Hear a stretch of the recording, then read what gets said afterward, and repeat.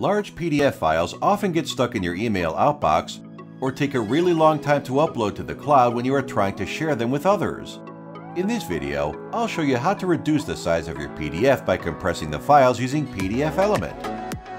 Drag the PDF file into PDFelement to open, and then select Optimized PDF from the top menu. You'll see I have several preset dots to choose from, so I can change the quality and preview the final file size. Take note that the print quality depends on the quality option you selected, so you can choose and adjust the compressing quality according to your own requirements. For this video, I'll select medium quality, then click Save As. The pop-up window will be then opened automatically.